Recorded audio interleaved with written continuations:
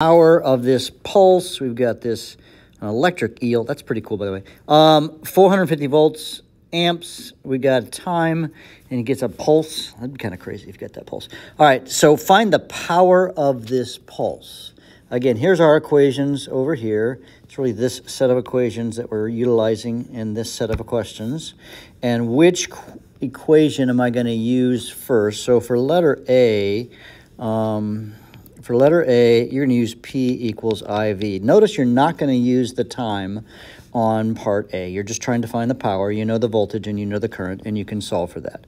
For letter B, the total energy of the pulse, now that's going to be this equation. Power is energy over time. So you know the power, you know the...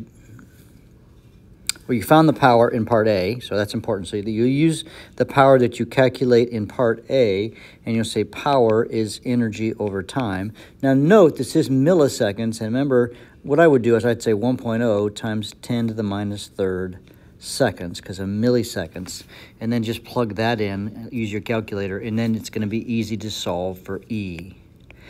Question C, what's it asking?